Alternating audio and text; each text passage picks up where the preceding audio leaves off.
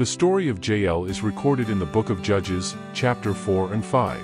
During this period the Israelites were under oppression from the Canaanites, led by King Jabin and the commander Sisera. Welcome to the world of exciting Bible stories. Prepare to go to the depths of the unknown, where they expect hidden truths. Don't miss a second of this trip. Register now on our channel and embark on an exciting journey through the secrets of the Bible. Comment if you knew this story emotionally full of revelations. The history of Jael. His name has two meanings very much due to him as one who wins or courageously. Already I was the wife of Heber, known as leader du army of the Midianites.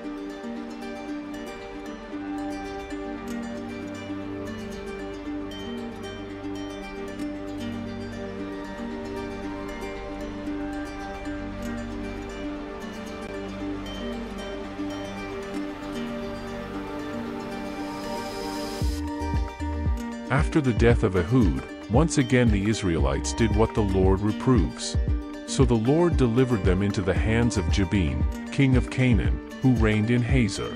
The commander of his army was Sisera, who lived at Harosheth-Hagoyim. The Israelites cried out to the Lord because Jabin, who had 900 chariots of iron, had cruelly oppressed them for 20 years.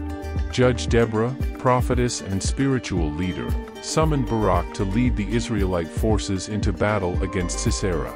Deborah sent for Barak, the son of Abinoam, from Kedz in Naphtali, and said to him, "The Lord, the God of Israel, commands you to gather 10,000 men from Naphtali and Zebulun and go to Mount Tabor. He will have Sisera, the commander of Jabin's army, go and attack him with his chariots and troops by the Kishon River, and deliver them into his hands." Judges 4:6-7. Then Barak said to her, "If you go with me, I will go, but if I don't, I won't." And Deborah replied, "Okay, I'll go with you. But know that, because of your way of acting, the honor will not be yours, because the Lord will deliver Sisera into the hands of a woman." So Deborah went to Kadesh with Barak.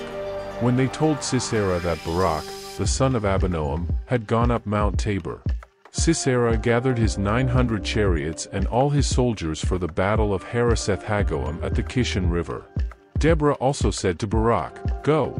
This is the day when the Lord delivered Sisera into your hands. The Lord is going ahead." Then Barak went down Mount Tabor, followed by 10,000 men valiant and revolted by years of oppression of the Canaanites. At the advance of Barak, the Lord defeated Sisera and all his chariots and his army by the edge of the sword, and Sisera got out of his chariot and fled on foot.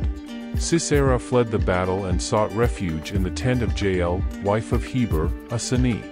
Jael welcomed him by showing hospitality, giving him milk and hiding him under a blanket. While Sisera slept, then Jael, Heber's wife, took a hammer and a stake, approached him and nailed him to the ground through his temples, killing him.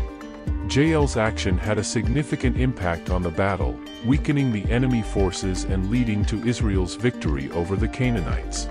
The victory chant celebrating this event is recorded in chapter 5 of the book of Judges, known as the Song of Deborah. Relevant verse: Judges 4 verse 21. But Jael, Heber's wife, took a tent stake and a sledgehammer. While he was soundly asleep, she approached him, drove the stake into his temple and made it through his fountains to the ground, and he died. Jael's courage and cunning are highlighted in this story, and his action is a striking example of how God used a woman to achieve a decisive victory for the people of Israel. This demonstrates that God can use anyone, regardless of their gender or origin, to fulfill his purposes. Now subscribe to the channel and leave that like to help our channel grow, and share for your friends know the story of this heroine Jael.